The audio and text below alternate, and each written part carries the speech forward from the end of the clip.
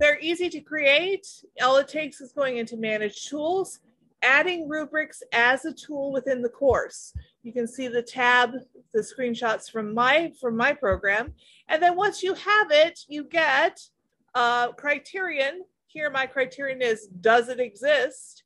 And then the number of subcategories that you're interested in. In this case, this is an ungrading rubric, in that this assignment has to simply be to get its points. So yes, it does exist. The student has completed the assignment. The student is working on it. Something was submitted, but for some reason it does not comply with the full guidelines of the assignment, or nothing exists. Adding criterion is easy. Adding a rubric as easy as hitting the button.